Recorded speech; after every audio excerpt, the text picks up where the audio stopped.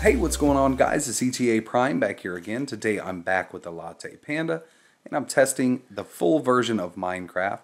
This is not the Windows 10 version that's on the App Store. This is the full version of Minecraft. I do have Optifine installed, and what Optifine allows me to do is change pretty much every graphical feature that we normally couldn't change within Minecraft. We have quality, performance. Right now I have the rendering distance on 8, graphics on fast, and it's running pretty smooth. If I press F3 here, we can see I have a decent frame rate. Around 30 FPS, it does drop off.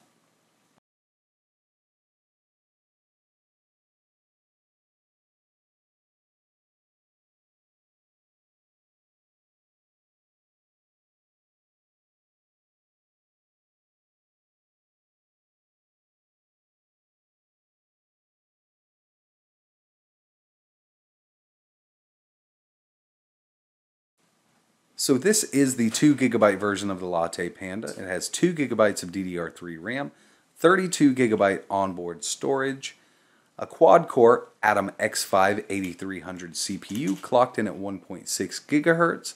It does turbo to 1.8 GHz. But yeah, this runs pretty good. I'm actually surprised at how well it is running. Now there's a couple little tests that I want to do. I want to do some dynamite tests, some TNT tests.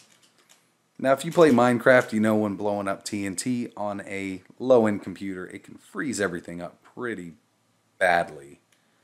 And I'm pretty sure we're definitely going to get some major FPS loss when we blow up some TNT. So let's try it out over here. I'm already set up here. And I'll just set a bunch around.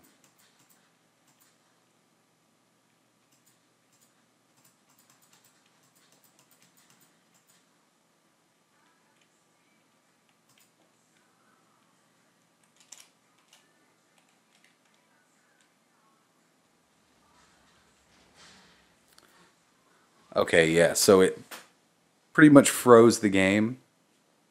Now, as soon as all the particles are gone, we'll probably have the same frame rate we just did. Yeah.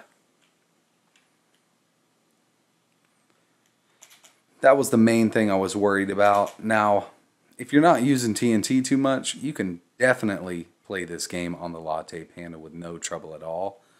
Even without Optifine installed, I got around 25 FPS.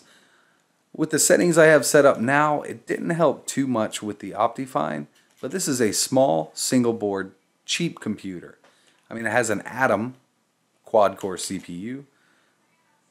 It's really not that bad. I mean, the CPU is not super powerful, but it plays a lot of older games, and as you can see here, we have a decent, respectable frame rate in Minecraft.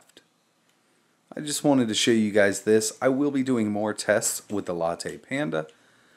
It's running Windows 10 now, and I have been able to install Android on it, Android x86, but I didn't want to flash it over just yet. I want to get as much testing out of the way with Windows 10 before I start flashing the internal storage to Linux, Android, and possibly some other OSs.